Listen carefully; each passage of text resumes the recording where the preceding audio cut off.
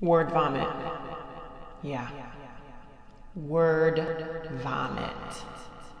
Word vomit. Ooh. This is a noun. It is informal. It describes words that come out of our mouth without thinking. So we're talking, we're not thinking about what we're saying. Maybe we're angry, maybe we're embarrassed, maybe we're nervous, but the words just come up and keep coming. Let's look at an example. Hey Katie, how's that presentation coming? Really excited to hear some of your ideas later. Yeah.